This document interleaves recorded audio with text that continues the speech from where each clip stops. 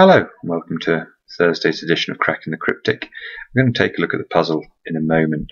Just a plea really, if you enjoy these videos, please do subscribe for the channel. Please tell your friends about us. We're trying to get our viewing numbers up a bit at the moment, and it'd be really appreciated any support you could give us in doing that. What I wanted to talk through today, I guess, is the advantage that an experienced solver has in solving one of these puzzles compared to the beginner. And as I was solving this earlier on, it struck me how fortunate I was, I guess, because several of the clues I was able to almost write in just because I knew the short synonym that was likely to be involved, or I'd seen the form of the wordplay before. So I thought what I might do is just take you through the puzzle and show you where an experienced solver has an advantage, and maybe next time these sort of things come up, you'll have that advantage too. So, one across, cool informed female designer making comeback. The word I keyed in on when I read this clue was the word informed, because I know a short synonym for the word informed, and in fact that totally then opened up this clue for me. So I knew that informed is quite often sang, as in what a criminal might do on another criminal. And once you have sang as a possible component of this answer, you can see how it becomes much more straightforward. So sang-froid being the answer, meaning cool. We've got F there for female, and then Dior reversed for the designer making a comeback. So this clue was a write-in for me as an experienced solver, whereas I guess for many others it won't have been. Similarly, 6 across, backed commercial corporation, in fact. Well, commercial is so often an abbreviation or, ad in these crosswords that I'm immediately thinking, okay, this is a reversal of ad at the start of this. So I've got a D and an A immediately at the start of this answer. And corporation, well, you might think corporation's going to be, limited or CO for company. Well, no, very often in Times crosswords, corporation is getting at the fact that corporation can define your stomach. And a short synonym for your stomach is your tum. And so datum, again, was a relatively straightforward clue. 9 across, no, I had no advantage there, really. 10 across, well, a bit of an advantage. Hit high in the air. I was immediately thinking of two short synonyms I know for that, which are lob and sky. And once you think of sky, I'm sure we all know a bird that begins with sky like this and ends in lark. L and ark there for large, and vessel for the ark. 11 down now, I certainly didn't have any advantage there. That was a brutal clue. We'll come back to that right at the end. I didn't really have an advantage in 12 across.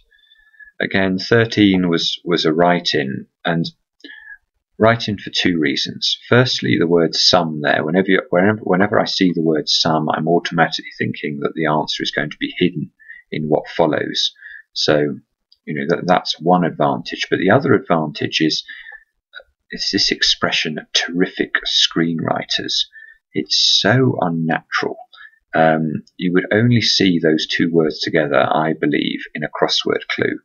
So when I see those words together, I'm immediately thinking the compiler has had to use those precise words in that precise order for some reason. And the most obvious reasons are either that it's going to be an anagram or it's going to be a hidden. And in this case, with the word sum, I knew it was going to be a hidden, and it was simply a case of extracting it. And you can see there, reversed in terrific screenwriters, is sci-fi. Which is on short mission to seal husband in cooking pot. Well, the only advantage I had here was that I know husband is going to be H, and I thought of coven for a group of witches. I didn't immediately solve it from this, but we'll see later that was really the key to solving that clue. No massive crossword ease in 17 across. 18 across is an exercise in reading clues correctly. So one piece of advice I'd give you is when reading a cryptic clue, try not to read it as a sentence. If you do, you'll read this clue like this: invited to accept golf club's proof of membership. And that will make it much harder to solve.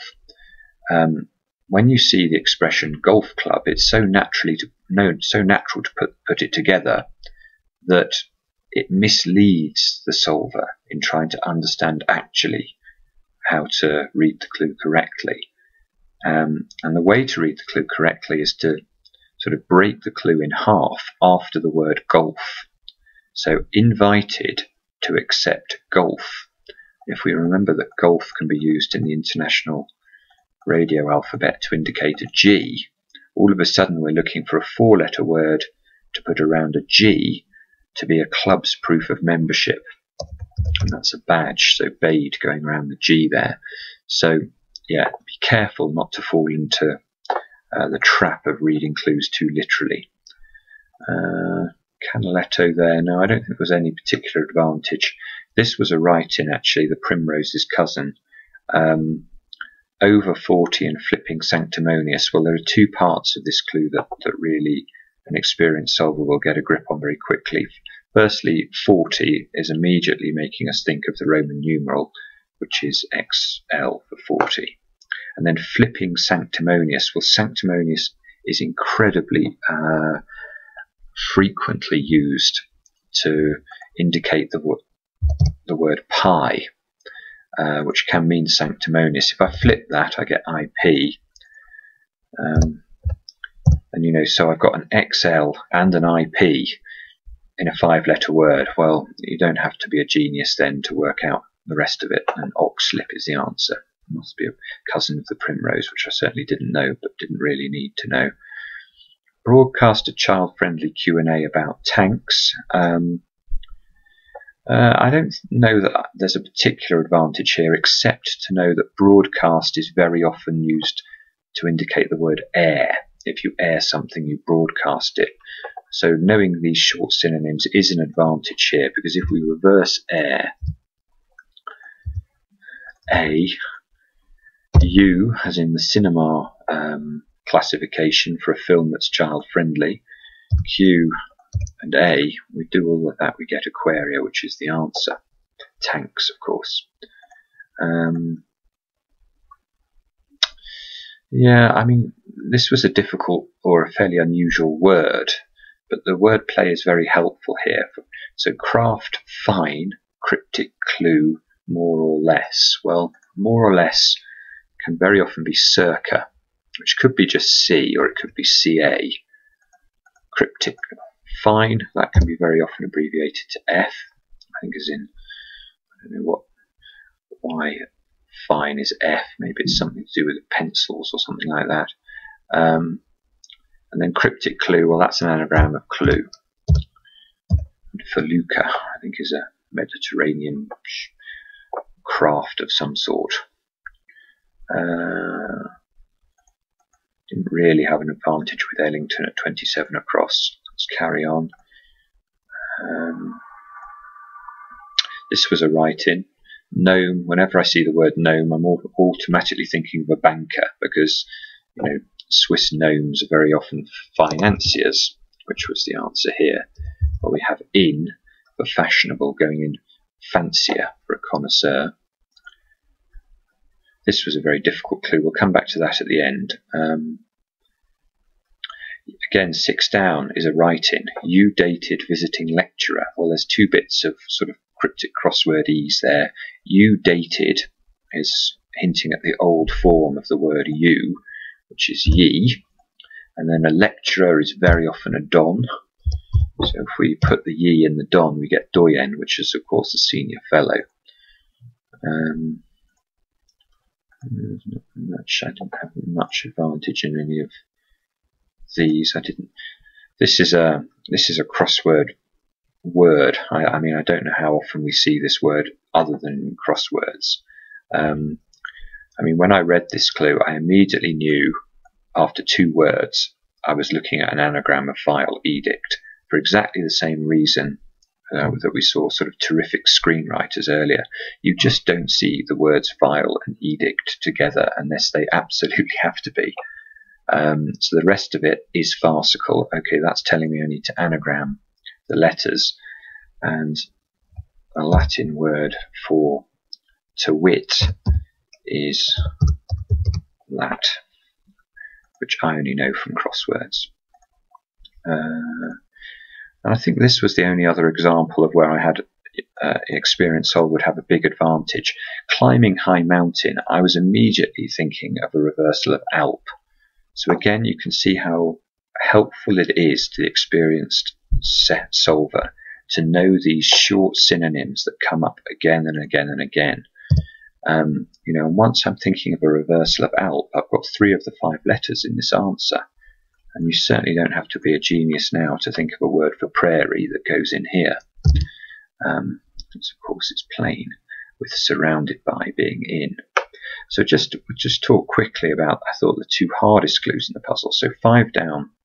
Worried about group of farmers splitting up communal resource in quantity. This was a fairly brutal piece of wordplay. The answer is dessert spoonful, believe it or not. And the way this breaks down is worried about is saying reverse a word for worried. You can see there that hidden in this answer is the word stressed. So we reverse the word stressed. A group of farmers is the NFU, National Farmers Union, and that's splitting up pool, which is a communal resource. And if you do all of that, string it together, you get dessert spoonful, which is of course a quantity. Not the most helpful definition in the world, but I suppose a long enough answer that eventually you can sort of come up with come up with it from the checking letters. And let's finally have a look at this clue, which was my last one in. So, cut down on binding agent. Well, I don't know. These were the letters that I had at this point. Maybe I'll put those in just to see if that helps. So already we're looking at a very, very strange construction here. You know, when I first looked at this, I couldn't think of any word I knew that fitted. So it was really a case of trying to understand what the wordplay meant in order to get a handle on what the answer might be. Now, cut down. Well, if you're down, you're glum. If you cut the word glum, you remove its last letter, so that would give you GLU.